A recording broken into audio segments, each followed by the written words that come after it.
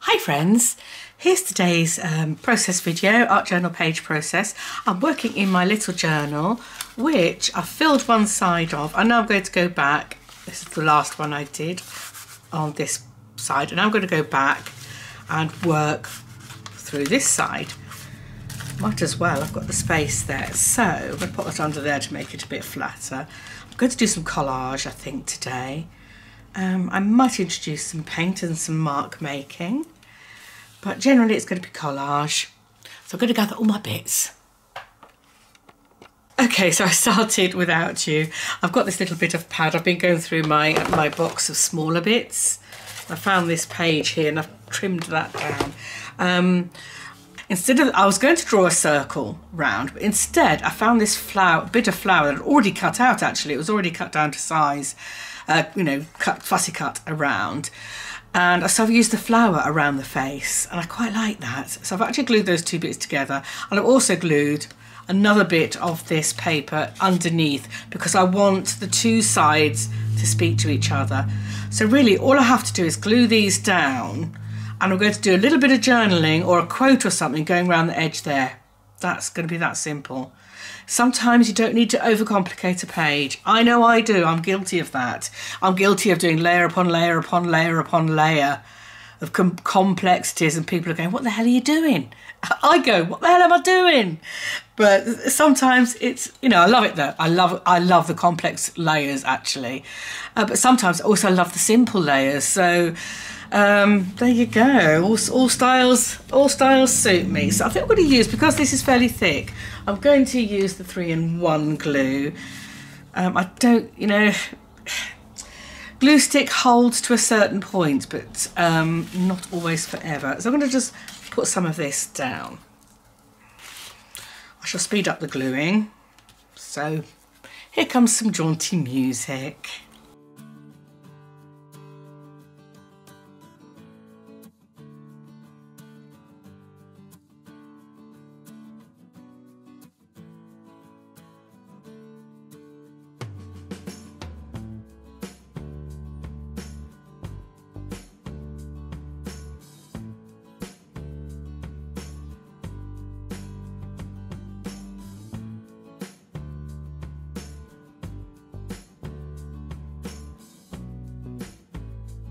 I'm just going to trim these bits off now.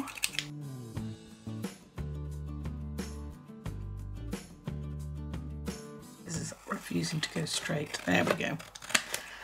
That's the excess. And now I'm going to find a quote or something to write around there. We're back in a moment with that. Oh, I love it so far though. So here we are. This is my very simple page. I mean, it's 1, 2, 3, 4 bits of collage and the writing. What I like about this is the background. I use these old Amazon, they are, paper bags. And the colour of it works as a background for me. I always like to include it if I can in this little journal. So that's less work to do, isn't there? And I do enjoy this journal because it is mostly collage. It's portable for that matter. I could take it anywhere with me. It's great. I love it. It's one of my favourite journals, actually. That and my little circle one. Oh, I love them all, actually. All 6 of my current journals. I love them all. So yes, I felt a bit guilty thinking, well, that was too easy. But I don't mind. I've had a busy week. I've got a lot to do at the moment. So having something simple to do fills that need to do an art journal page. So I do recommend, even if you've only got a little bit of time, you can do a bit of collage. And these are the cards I used. So if you want to join in, take a screenshot. Take a screenshot and join in. I would love to see what you make with these prompts. If not, and you've got your own cards, draw your own cards and make a page. I mean, really, what I've done looks nothing like any of these, but they have given me ideas. As what I do is I pull out the cards, then I go through my collage box to see what would work with that. And this is what worked. Love it. I love the fact that I've got a circle around, which is what I was doing from this. There, she's got the clock behind her. I've got a flower, which is not quite a circle, but nearly a circle around her. So I was echoing that. And I wanted a flower because she had a flower, and I wanted the profile face because that had a profile face. And yeah, and I loved having the writing going around there like that. I've used a face from a Stamperia pad. I've used some flowers from another, I think it was a 6x6 inch pad I had, and it got nice bold flowers that I could cut out. And I've used some scrap bits of paper from another pad. But that's all I've done, because the brown of the paper that this book is made from works with it. You know, the blue and the brown is lovely together, isn't it? And I've done the writing around the edge, saying the world of reality has its limits, but the world of imagination is boundless. And it's that simple and straightforward this week, which is great. Sometimes I like to spend a lot of time doing an art journal page, but sometimes time is short and I've got other things I have to be getting on with. And a quick and simple, easy page satisfies that need to create something. Thank you very much for watching this video. If you are new here, please subscribe. I do 2 videos a week. One, usually midweek, is a tutorial on something that I know how to do or I've found how to do. And at the weekend, I usually do it on an art journal page process.